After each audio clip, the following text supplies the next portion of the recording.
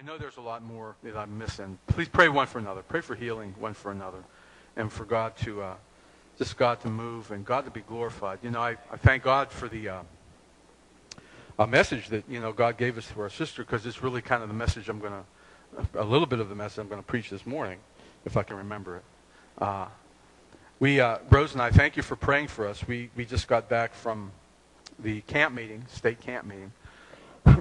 And Todd and Shana were there also. And we were blessed with some really good teaching and preaching, some great teachers. And the emphasis of the Church of God, we have a new overseer. Some of you know, you met him last year. Brother Bell was here for our anniversary. He's going to be here this year on October 14th. That's a Friday evening. Dr. Bell's going to be here. A great man of God. And he has a passion for just what the Lord spoke to us this morning, for evangelism, a passion to reach out. You know, I grew up in a church where church was the end in itself. How many people know what I'm talking about? Well, you go to church because that's what you do.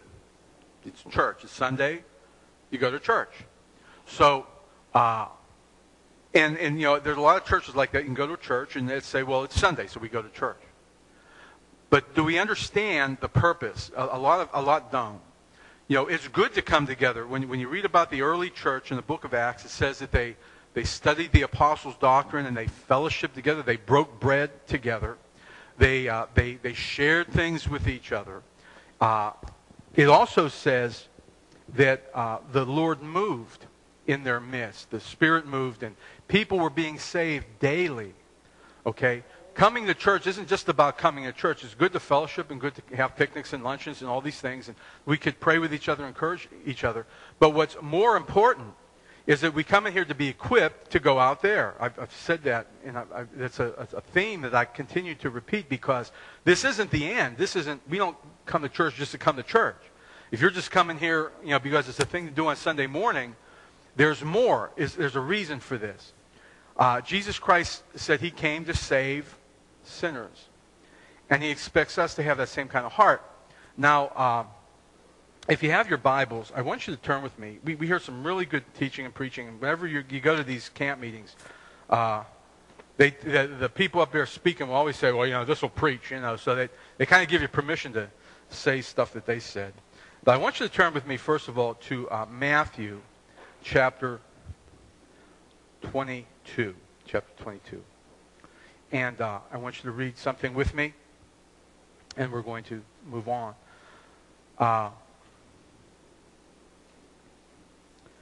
This was, Matthew chapter 22 is taking place the very last week of Jesus' life before his crucifixion, the Passion Week. Just a few days before his crucifixion. And if you read the gospel accounts, that last week, Jesus was under such intense pressure. He was under such intense attack from the religious leaders of that time, because they knew things were coming to a head. The Passover was coming, and things were coming to a head.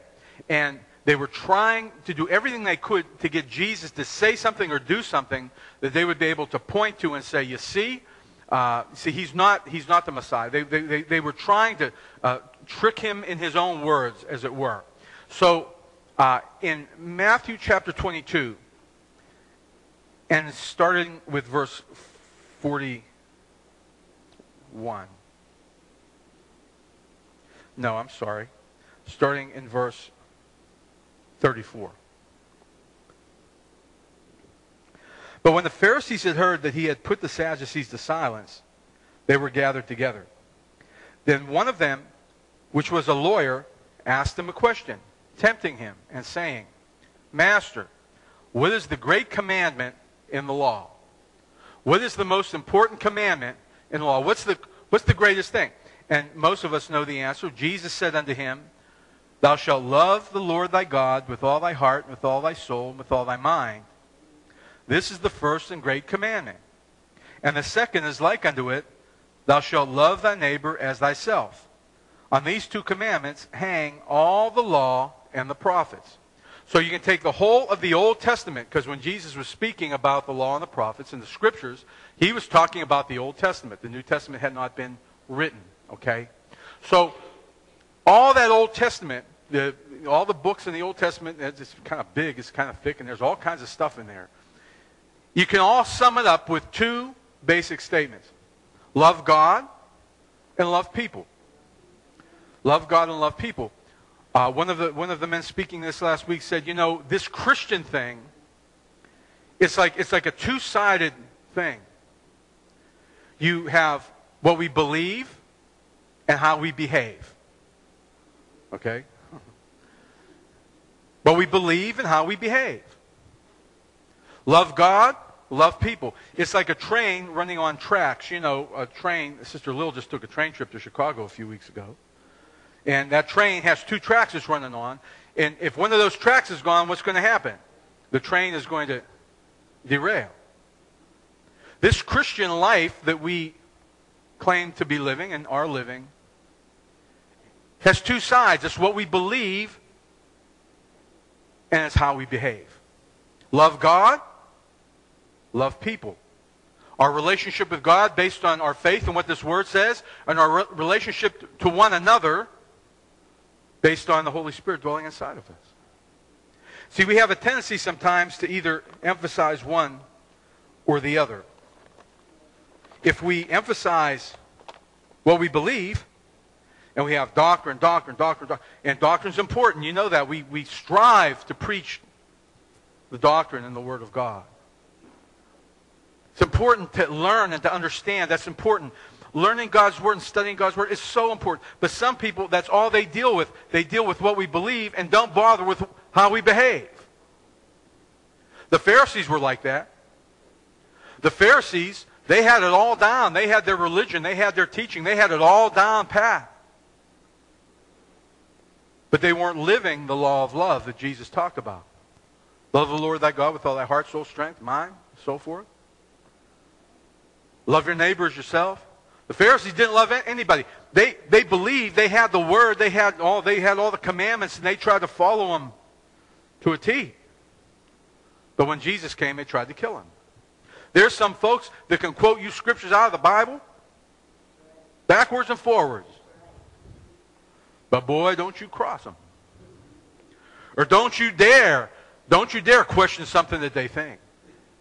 You know, some folks have their pet doctrines, and I'm not talking about the essentials of the faith, you know, blood atonement and all that stuff. Those things are important. But, you know, some folks, hey, they have their pet doctrines. And, man, if you start crossing them on that, boy, you got a fight on your hands. They're going to be right no matter what.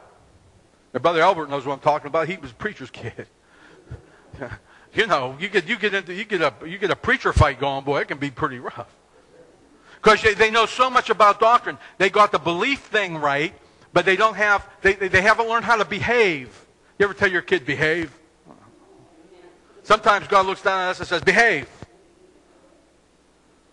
Sometimes we do that. Sometimes we focus on the behavior and don't worry about the doctrine. That turns into religious legalism. How many of us have known people, and I've known people who were raised in churches where they had rules. They had rules. In fact, I was raised in a church where they had rules. And they had a way you did things like this. They gave you a little book. And you stood up when you were supposed to stand up and sit down when you were supposed to. And they had if you got out of line, your parent would reach over and smack you, or an usher would come around and say, hey. And it had to be exactly like that. But they never taught you why. So you had to behave, the behavior, but you didn't know what you believed. You know, there's a lot of people that sit in churches today and don't know what they believe. Well, I hope nobody in here can say, man, I don't know what I believe. You might not know everything about everything in the Bible, but I hope at least you know some things. How can we go out and tell people about Jesus Christ if we don't know about him? How can we tell them what we believe if we don't even know ourselves what we believe? So people get themselves in trouble. Don't go out and start witnessing to people until you know what you believe. But there's what we believe and how we behave. Love the Lord your God with all your heart and strength and mind, according to what this word says, and love your neighbor as yourself. In another gospel, Jesus said that, and somebody asked him, well, Jesus, who's my neighbor? Well, you got to watch when you ask a question like that. Jesus told the story about the Good Samaritan. We all know that story. How a man was taken by robbers and he was laying on the side of a ditch. And the priest came by and said, well, I can't touch him. It's against the rules. And Levi came by and says, well, I got to be somewhere. But the Samaritan came by who was his enemy, because Jews and Samaritans were enemies. And the Samaritan picked him up and put him on a donkey and took him to a place and dressed his wounds. We know the story. You see, you can, if you could have your belief 100% correct, but if you're not behaving right, it's really for nothing. And you can be behaving right, and if you don't know what you believe, it's really for nothing. So it's important that we know what we believe and that we know how to behave. Okay, now this is all in the context of what the Lord had spoke and what the emphasis is about reaching out. Do you know this world that we're living in, they call it the I generation. You know why they call it the I generation? iPods, iPads, iPhones. And how many of you older folks can remember Dick Tracy in the Sunday morning comic strip, right? Sunday morning paper would come in, there would be Dick Tracy. And he'd have his two-way wrist radio. Remember that two-way? And we thought, oh man, this is just a comic strip. Now, you know, you got you can watch a movie, you can talk, you can take pictures, you can. And it's changing exponentially. In other words, the amount of knowledge and stuff that we have is not just like doubling so much, it's multiplying. To whereas I thought that I was fairly with it, you know, I try to keep with it as far as stuff. But I see some of the stuff that I scratch my head and say, what in the world's that? And then I ask the question, why in the world do we need that? Why in the world do two kids sitting in the back seat of a car have to text to each other? A guy told me that one time. He said, yeah, he says, my kid was in the back seat with his friends and they were texting each other. And you get on, we have social media. You got so many friends that you don't even know. Facebook friends. I got people asking me on Facebook. They say, be my friend. I say, I don't even know who you are. Well, I know, you have a cousin who has a second cousin who lives over here, and I saw your name there. I said, let's be friends. Let's be friends. Say, friend, accept them as a friend. And how many friends? I got lots of friends. I just don't know who they are. That's the way it is. That's our society. So the idea is, in that context, how do we take the gospel message to that generation? The gospel hasn't changed. And we can't change it. We can't make this fit society. In fact, let me tell you this. It does fit society. Because the same problems they had back in Acts chapter 2, they got today. The I generation is the same as Pentecost generation. It's the same. The problem is sin. It hasn't changed. It has different manifestations, but it hasn't changed. And the gospel message, people, what they've tried to do, they've tried to change the message to meet the need in the world.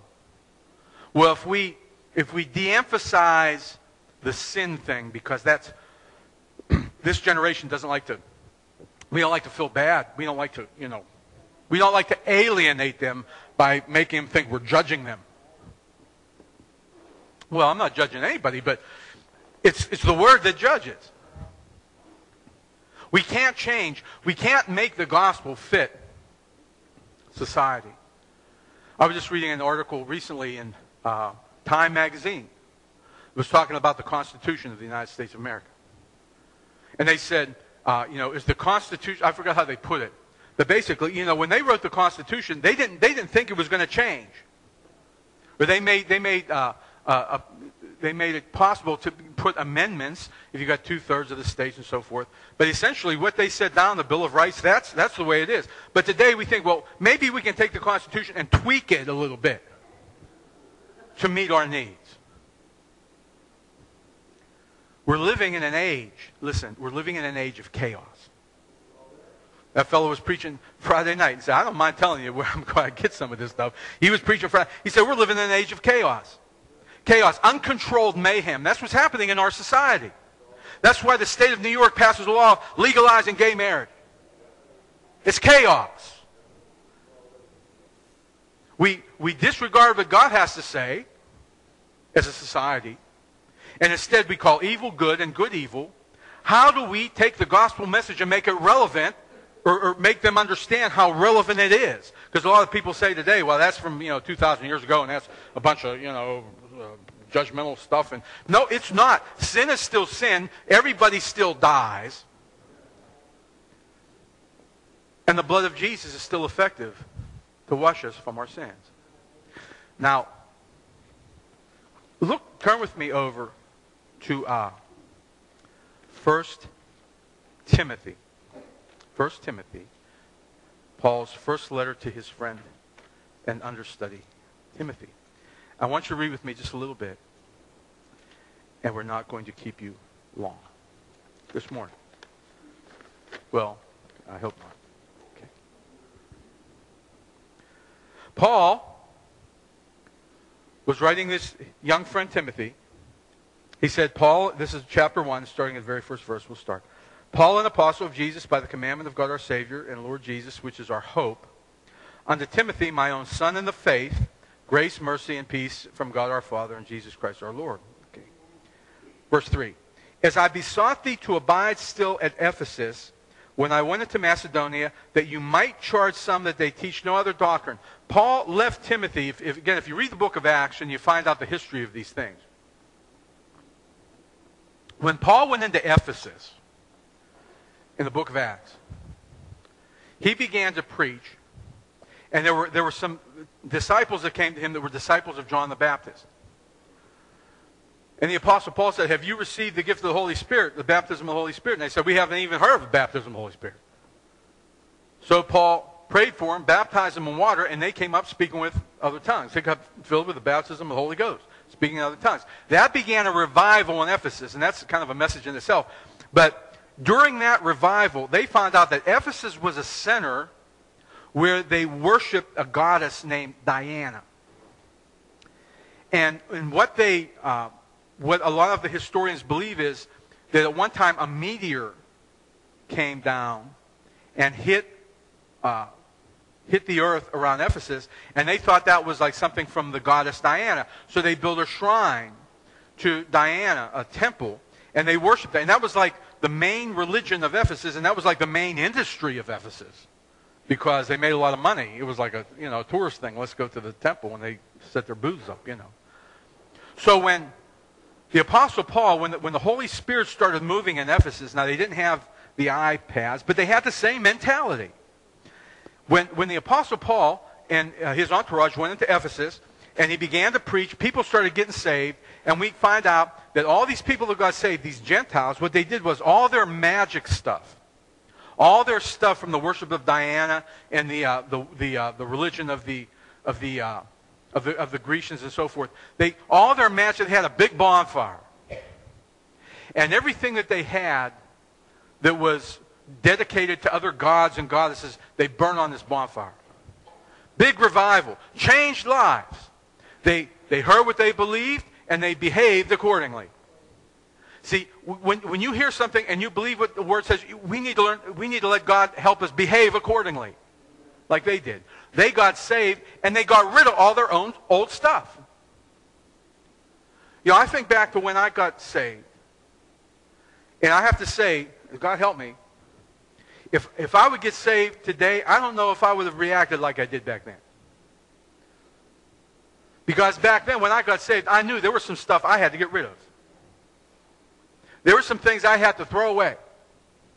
Things that I had idolized. Things that had become important in my life. Things that I really, really associated and identified with. And when I got saved, the Holy Spirit dealt with me and said, you need to get rid of these things. Most of you know, I've told a story before. I used to have like 2,000 record albums, for some of you old enough to remember them. For you younger ones, they were like big black CDs, okay? They're all downstairs, okay? It's a record album. God said, you need to get rid of that. And you know what? I didn't argue with him. I didn't say, oh, but God, I could sell my maker. I didn't argue with him. I thought, now, if it was the way I feel today, sometimes I might have to say, well, Lord, let me pray about this for a little bit. But the people in Ephesus, they knew what they believed, and they didn't have to go to a 4-year course to get this understanding. The Holy Spirit came. They were filled with the Holy Ghost. They knew what they believed, and they started to behave accordingly. And they were a witness to all the people in Ephesus. How did they affect? They affected the people in Ephesus so much, in such a powerful way, that there was a riot because they quit buying the shrines, the things that they made for Diana. The tourist trade started to go down because people started getting saved and they didn't want that stuff anymore. And there was a riot. You can read about it in the book of Acts. But their conversion had an effect on their society. Their salvation, what they believed, caused them to behave in a way that had an effect on the people out in society. Let's read on a little bit more. He says, I left you in Ephesus, verse 3, that you might charge some that they teach no other doctrine, but neither give heed to fables and endless genealogies, which minister questions rather than godly edifying, which is in faith, so do. What they would do was, they would dig up, when he's talking about genealogies, if you read the Bible, there are certain genealogies of Jesus Christ, okay? Well, some of the Jewish rabbis, they got so caught up, they had their own version of the Bible codes. Have you ever heard the Bible codes? Looking for secret messages in the Bible. Forget about looking for secret messages in the Bible. Look at the things that are there up front. Those are the important theyings. But there were those back then where they would get the scriptures, and again, the Old Testament, and they would look for secret messages and secret patterns and secret things, just like they do today. They're looking for something secret. Paul told Timothy, he said, listen, tell them to stop that. Stop that. That doesn't make any sense. We get so caught up sometimes in doctrinal little things, and we get all bent out of shape about this and that and everything else. It doesn't do anything to save anybody's soul. The gospel is pretty plain. And those things that we get wrapped up in, they're not going to change anybody's life. I want a gospel that's going to change my life. I want a gospel that's going to change the way I behave. Somebody says amen. The people that knew me before I was saved is amen. Okay. Verse 5. Now the end of the commandment is this. Now this is the purpose. When we believe, what we believe, the doctrine that we believe, it has a purpose. The end of the commandment is charity or love. That's what that word is, agape. What we believe should cause us to love. When we get a hold of the faith, when we believe this word, and by faith we accept what Jesus Christ did on the cross for us, it should cause us to love. Sad to say, too often it causes people to hate. You know what? Hatred. God reserves for himself hatred. There are things that God hates. And I believe, if you take it to the extreme, I believe there's some people that God hates. He'd be willing to save them if they would accept his son. But it says in the fifth Psalm, it says, God hates the workers of iniquity. That's kind of scary. You don't hear that preached too much. He so loved the world, he gave his only begotten Son, that whosoever believes in him should not perish. But a part of him hates the workers of iniquity. He reserves that for himself. You know what? He doesn't give us that right as believers. Now listen, sometimes you hear things, and you see things, you hear about people doing things, and you say, I'd like to, Because we have emotions like God has, doesn't it?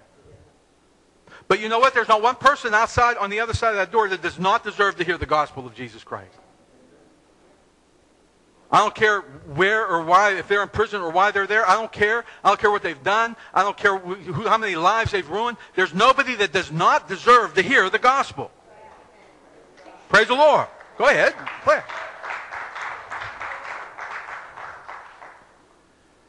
Because the end of the commandment is love. Out of a pure heart and of a good conscience, and of sincere faith. Well, you can spend a lot of time on those three things. Blessed are the pure in heart. Isn't that what Jesus said? I want to tell you something. Brothers and sisters in the Lord, beloved believers, we need to examine our hearts. You know something that God has impressed upon me about me? I'll just show you what He impressed about me. Sometimes I sense and feel that the things I do might not be done out of a pure heart. Sometimes we do things out of a sense of pride, out of a sense of accomplishment, out of a sense that we want somebody to pass on the back and say, good job. But listen, if we do it for any other reason, the only thing that's going to count in our eternal bank account is what we do out of love for Him and out of love for His people. If we do it because, the Apostle Paul in the book of Philippians, he said, there's some people out there that are preaching the gospel because they want to make me mad at them. They want to have contention. They want to be in competition. Paul said, I don't care as long as the gospel's preached. I wonder how many pastors could say that if somebody tries to raid their church. Well, just as long as the gospel's preached. Whoa, that'll be truly a spiritual man. Okay. Love. Out of a pure heart, we need to say, God, give me a pure heart. Give me a desire to reach the lost. Not because I want to win the award for bringing more people to church, but give me a desire to preach to the lost just because you love them and died for them. A pure heart. Oh, our hearts, listen, our hearts can be so wicked. We can have so many different agendas for why we do what we do. I got an email from a guy. But there's a place on the internet called Whole Note. It's a guitar thing. And I have a couple of lessons. I put a couple of things on there, lessons. And this guy sent me an email. He's from Australia. He says, I see that you're a pastor. He says, I thought about going into the ministry one time. My dad wouldn't let me. He wanted me to go be a lawyer or something. And he says, my dad wouldn't let me. He says, but he says something to the effect of, it's a good profession. If you want to go into the ministry because you think it's a profession, go sell insurance. Please. Do you know how many people get into the ministry because they think it's a helping profession? I can help people. Go help them. Go join a food bank somewhere. It's not a helping thing. It's about Jesus. A pure heart.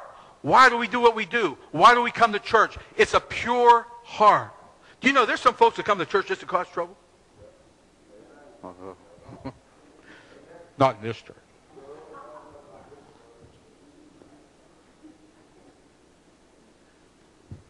What we believe and how we behave.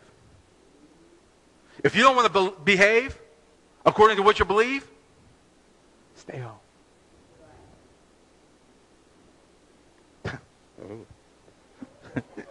Half the place is going to be empty next week. That's all right. That's okay. Because I've said this before. I'm not here because I like coming up here talking on a Sunday morning. I don't really particularly like to talk in front of people. I don't. You ask people who knew me years ago, I never said nothing. I don't know why I'm shooting my mouth off now. All right. The end of the commandment is charity. Out of a pure heart and out of a good conscience, can we honestly, and you, yourself, because I have to look at myself, can I honestly stand up and say, I've not done anybody wrong, and I have no grudge against any man? A good conscience. You can say what you want to about me, but can I sit here and say whatever you say about me is going to be a lie if it's bad? I mean, you might not like me. That's okay. In other places in the Scripture, it talks about being above reproach.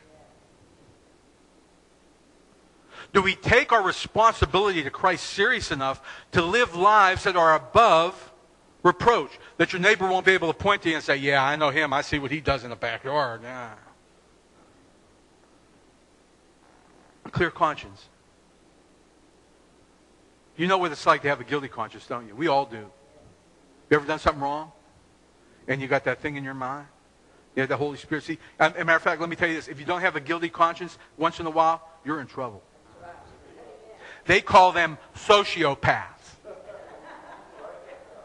If you can't feel guilty, if you can't do something wrong and not feel guilty about it, they call you a sociopath. You're in trouble. That means you're doing wrong and you don't know you're doing wrong. You know, it's one thing if I do wrong, I know it. Now I can ask forgiveness or do what I got to do. No, I'm not going to. I was going to say something probably get me in trouble, and I'm not going to say it. Okay. The end of the commandment. Charity out of a pure heart and of a good conscience and of sincere faith. What we believe. What we believe. How we behave. How many, when you read something like this, and you're impressed, I hope we're all impressed. You know, on the door going out is a sign that says, now entering the mission field. It's been there for a long time. I hope we're all impressed in this church with the word that God gave us this morning, which was according to the word that I'm giving. I hope we're all impressed that we have a responsibility to the lost. We can't save them. I can't save anybody. But it's my responsibility to bear the good news to anybody who will give me an ear to listen. It will not be well accepted all the time. It will be rejected. It will be scorned. It will be mocked. It was back then. But am I ready? With a sincere heart, a pure heart, a clean conscience, and with sincere faith, to behave the way my faith tells me I ought to know what I believe and act like it, and take this message to people who are dying and going to hell. That's what we're called to do. Reading a little bit more. Now the end of the commandment, verse 5 again, is charity out of a pure heart and of good conscience and of faith and fame, which some having swerved, from which some having swerved have turned unto vain jangling, desiring to be teachers of the law, understanding neither what they say nor whereof they affirm. There are those people, there are preachers and teachers who have a form of, they sound like they know what they're talking about. But how are they living? I got a thing in an email the other day about some guy that's coming with gold dust. Huh? You know, oh man, got this stuff going on.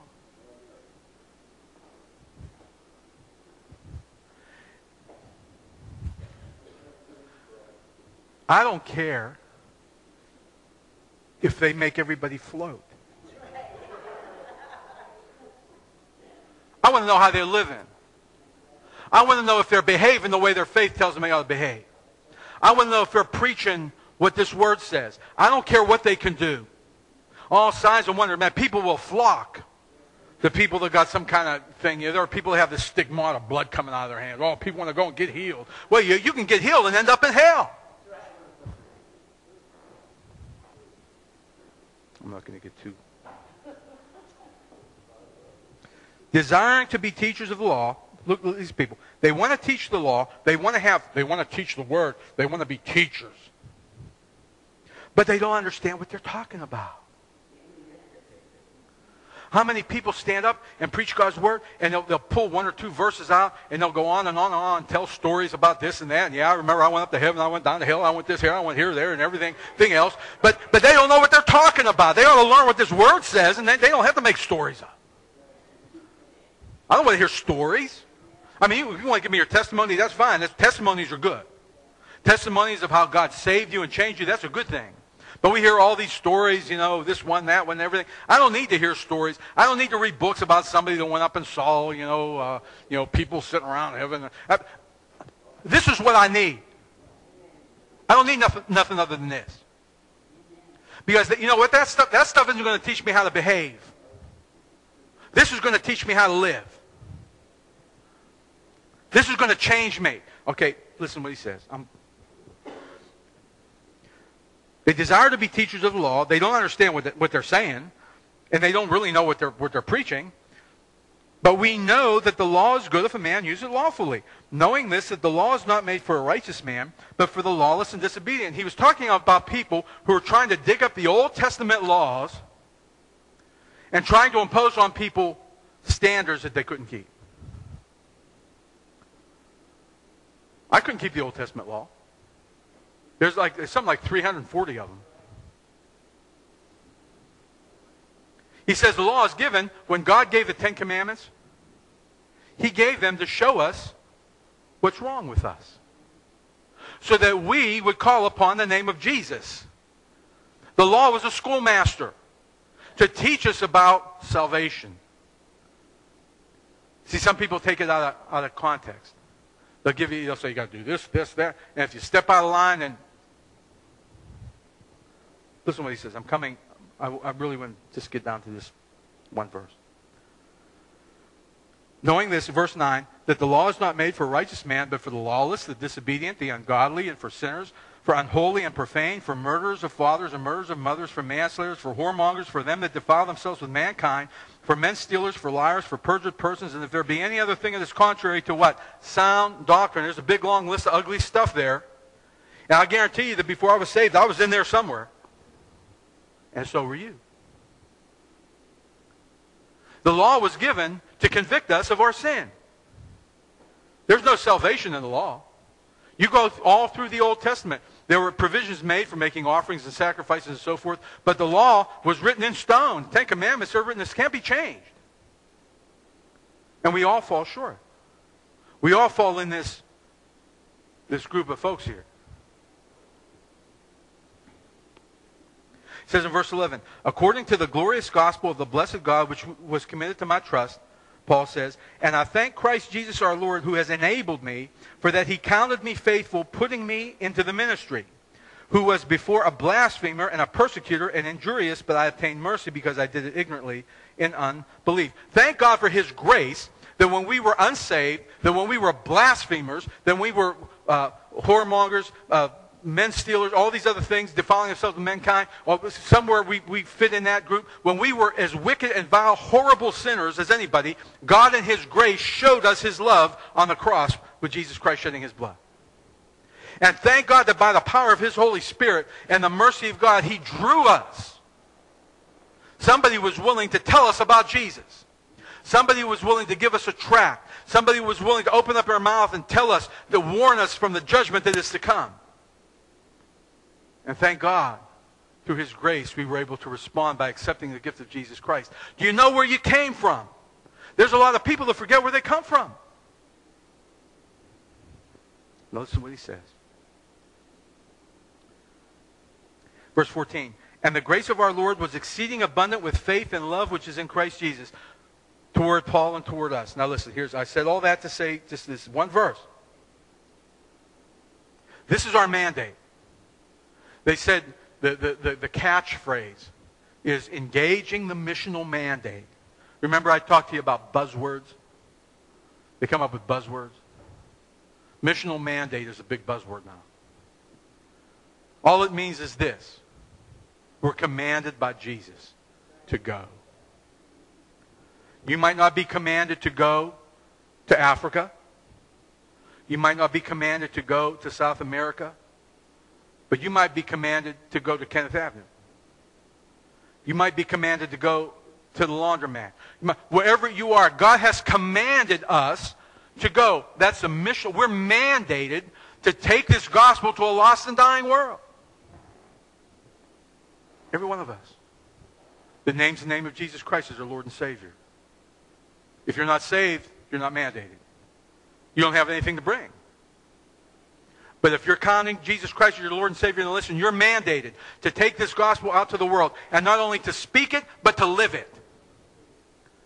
Because quite frankly, just let me say this. I get tired of running into people and knowing people that say, yeah, I'm saved, yeah. and they live like the devil. And they don't give two hoots about what Jesus thinks about nothing until they come in church on Sunday morning. I'm kind of tired of that. Because they go out and they tell people, yeah, I'm a Christian, yeah, I'm born again. And they act just like the world, and the world looks at them and says, who are you?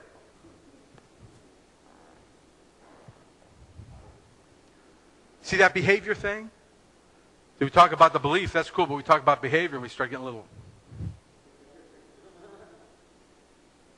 They need to hear the gospel and they need to see the gospel. I can't. It baffles me. Rose and I, we were at the camp meeting. And a good friend of mine, who pastors a church on the other end of the state, he wasn't there. I said, boy, I wonder where so-and-so is. And I went up to Luann, church secretary. And I said, Luann, I said, where's... She said, well, he resigned his church. And I said, what happened? Because he had a bout with like cancer. I said, what happened? And she said, well, I can't say. She says, if you want to know, talk to the overseer, talk to one of the council members. She said, I'm really not supposed to. I said, okay. I didn't ask. What are we thinking?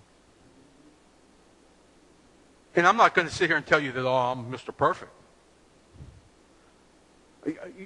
But when a person gets to a place of ministry, don't we understand that we're held responsible?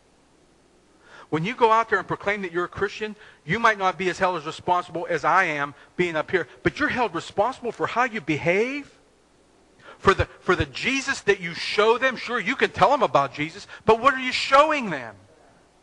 It goes hand in hand. And every one of us, we're at some kind of level. Some of us have been doing this for a long time.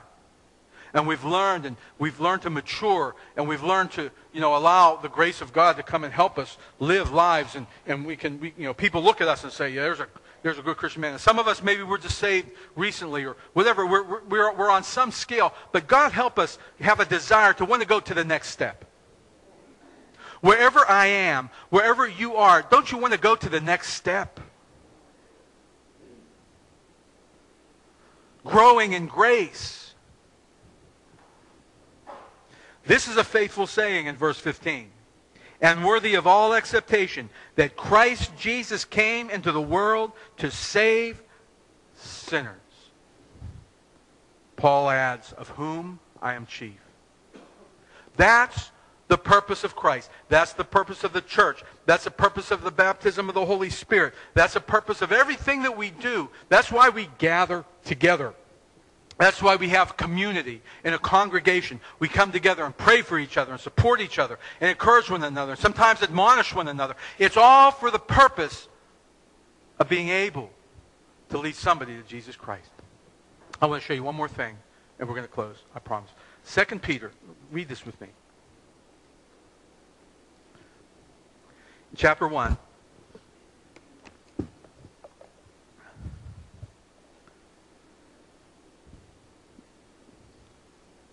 We're starting with verse 2. And this is a message in itself, and maybe we'll talk about some other time. But just read this and study this yourself when you get a chance. 2 Peter chapter 1, verse 2. He writes, grace and peace be multiplied unto you through the knowledge of God and of Jesus our Lord, according as his divine power has given unto us all things that pertain unto life and godliness. If you're saved, don't tell me, well, I don't think I can do that, because God gives you the power to do it. By faith. It's not willpower. It's not buying the right book. It's not... God gives you the power to do it. He says, things that pertain to life and godliness through the knowledge of him that has called us to glory and virtue, whereby are given unto us exceeding great and precious promises, that by these you might be partakers of the divine nature, having escaped the corruption that is in the world through lust. Okay? Now there's a whole message right there, but look at verse 5. See, ask yourself where you are on this. This is like a scale of like 1 to 10. Okay? See where you are on this scale. And beside this, giving all diligence to add to your faith. We start with faith, don't we? Virtue. And to virtue, knowledge. And to knowledge, temperance, or self-control. Oh, you mean we ought to be self-control? That's part of the step here. And to self-control, patience. Patience is the first thing, thank God. Okay, but it comes, all right. And to patience, godliness. Godliness. Living and acting like God would have us to do. Ooh. And to godliness, brotherly kindness. And to brotherly kindness, charity or love. Brotherly kindness is the phileo love. That's the love, fellowship, koinonia type love that we have. The agape love is the selfless giving love. Now we could do a whole message. In fact, I have and maybe will do a whole message on all that. But I just want to ask you, looking at those words, and those words are pretty much self-explanatory, where are you on that scale? Some folks get saved, and the Holy Spirit doesn't work, man, and they shoot right up. And some folks are saved for years, and they're still wrestling with their faith. Where are you? In the I generation that we live in, they need to see sincere, growing, honest, Spirit-filled, anointed believers living their lives according to this word, not perfect, because none of us are, or ever will be. But they need to see the representatives of Jesus Christ, sincere, pure heart, sincere faith, going out with a desire to save the lost.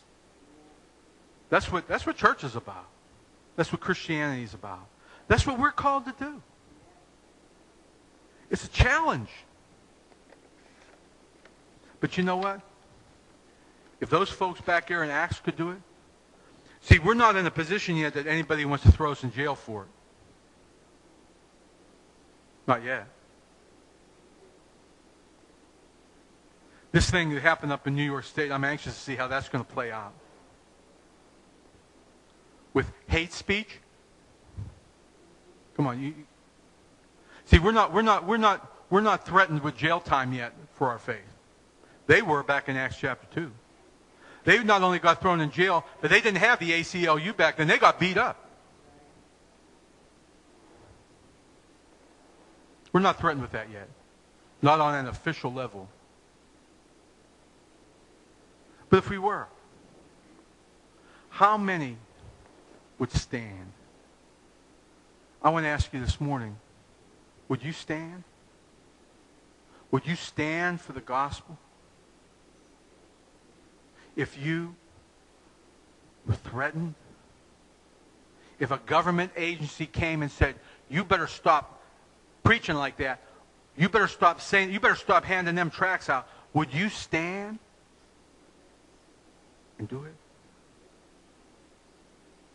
I want you to stand with me this morning as we close in prayer. That's the missional mandate.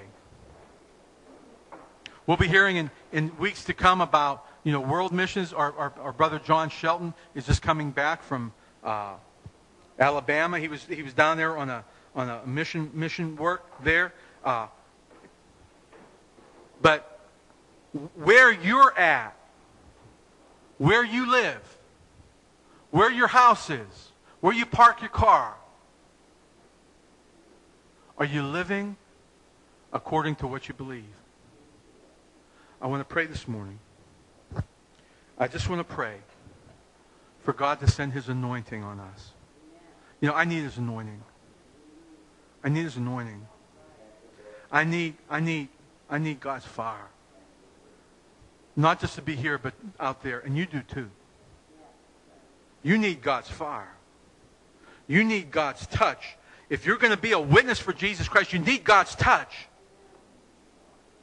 I'm praying this morning.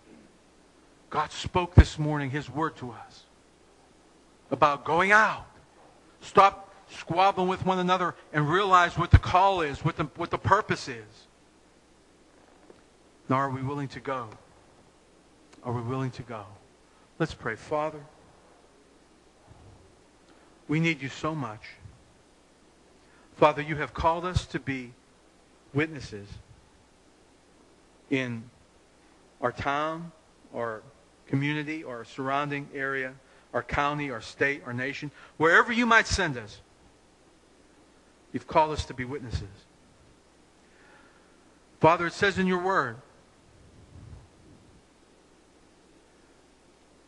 that you will anoint us, that you will empower us to be witnesses for you. We can't do it in our own strength. We can't do it with our own intelligence.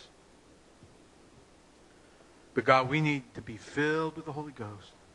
We need the baptism of the Holy Spirit to be able to be your witnesses.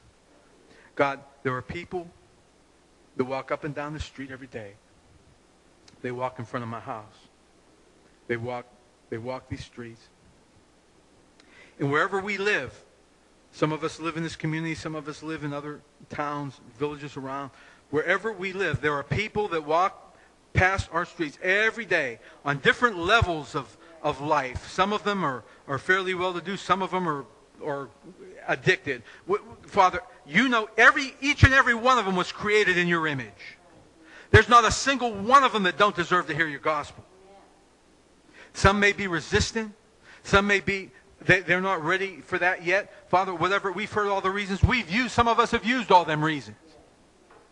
Father, we need an anointing from the Holy Spirit to be able to share your gospel to these people that walk up and down these streets, up and down the alleys, in front of our house, whatever city we live in, the people that we work with, the people that we deal with every day. We need an anointing from the Holy Spirit to be able to share your word, that they might be brought into the kingdom of God, that they might be saved, not so we can get a pat on the back or we can get some kind of award, but so that you could be glorified in their saved lives. Father, help us. Every one of us ask you for this morning. God, give me a pure heart. God, give me a clear conscience. And give me sincere faith, that I may manifest your love. That as I learn your word, I understand what I believe, I will be able to manifest it in the way I behave. And be an effective witness for you.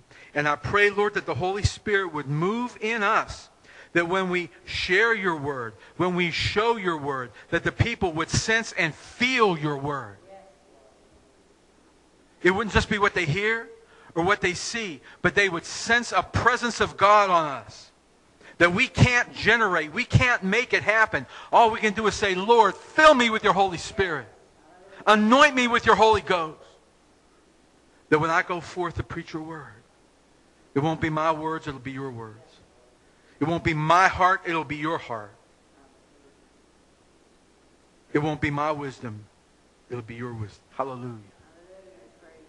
Father, I pray you would fill us with your Holy Spirit. Give us the gifts of the Spirit, not to be used, not to just sound good, but Father, for the purpose of building up the body of Christ. Father, help us be your witnesses. Father, I want to pray. Let the Lord convict you. Ask yourself how you're living. It's not for me. Ask yourself how you're living. When you go outside this door, ask yourself, Lord, how am I living? Am I living the way you want me to live? Do I lie? Do I cheat? Do I connive? Do I make trouble? Lord, show me how I'm living. See, it's my very distinct opinion that we all know how we're living. It's not like we'll just wake up one day and say, well, man, I've been doing this. You know what you're doing. Because I do too. God, help us be holy. Father, fill us with your Holy Spirit that he would make us holy. That the world will hear and see. I don't want to play church. I don't want to pretend. I don't want to just come here on a Sunday morning because it's the thing to do. Father, I want to be about your business. And I can only do it if I'm filled with your Holy Ghost. God, fill us with your Holy Spirit. Father, I pray you would give us the evidence of the infilling of the Holy Spirit with the gifts and the speaking in tongues. Father, anoint us and fill us with your glory and use us for your glory. In the name of Jesus. Hallelujah. Thank you, Lord Jesus. Just give him, you know what, open up your mouth and praise him this morning. Just praise him. Listen, I'm going to tell you something.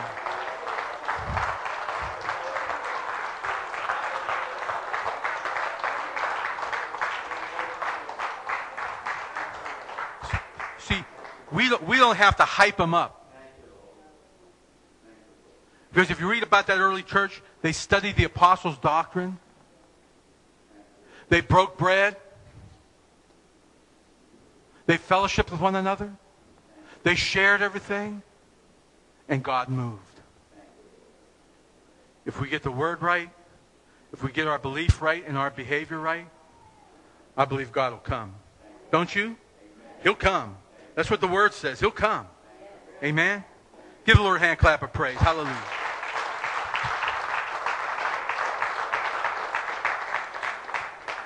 We're going to close in prayer. And as always, if you need prayer for anything, please come up here and stick around a few minutes as I shake a few hands. And we'd be happy to pray with you. Myself is here, Brother D-Roy, Brother Io, and we would love to pray with you. Brother Chuck, we would love to pray with you.